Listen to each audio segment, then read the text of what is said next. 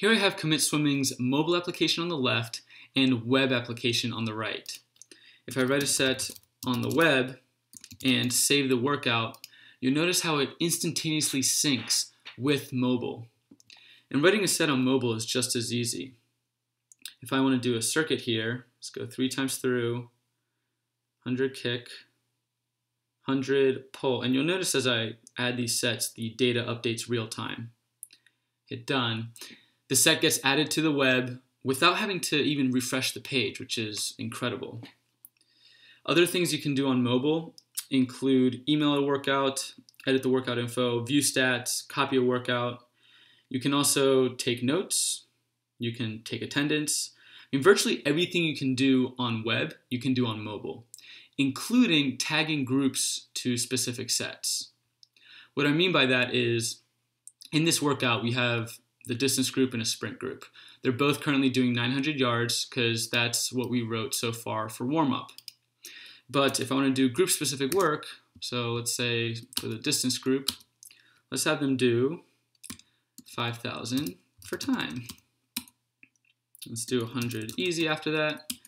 Don't necessarily recommend this, but you'll notice how the data here is updated. Now the distance group is 6,000 yards. The sprint group is still at the 900. And you can click here to get group-specific data, so more detailed data on what the group's doing that workout. Let's now add the sprint group. And for this, actually, let's use the mobile application to add a set for them.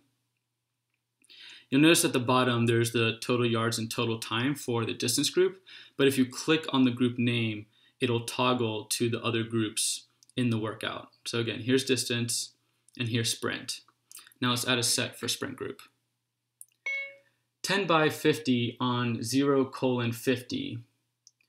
Odds, sprint, evens, easy.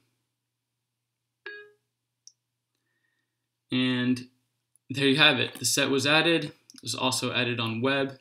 And you can see our algorithm at work here with the single set details giving you feedback on what it's collecting for this set. You have the total time, total distance.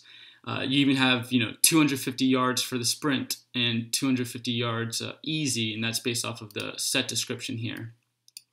So writing a workout now with Commit's mobile application, it's as simple as just typing as if you're typing an email or speaking to your phone. I mean, one of the most useful applications of it is, if you're on the pool deck and you want to take some notes, say something like, today my distance group looked at me funny when I told them to do a 5K for time. And now you have that note here that you took on the pool deck. When you go back to your computer and you look at your notes, there they are on the web, synced for this specific workout. We're really excited to bring this to you, and we have some other great features that we're currently working on, so we'll keep you posted on the progress.